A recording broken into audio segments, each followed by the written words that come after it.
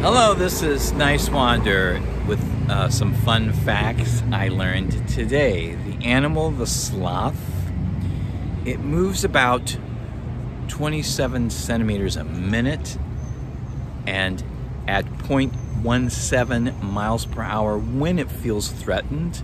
That's when it feels threatened. That's less than a fifth of 1 mile per hour when it feels threatened. So they live in climates like Colombia, South America, because they have to live in a very high humid climate. They sleep 20 hours a day, and if you want to get a sloth for a pet, it's about $4,000 to $10,000. But you have to always keep it in a very humid environment, something like 75% humidity.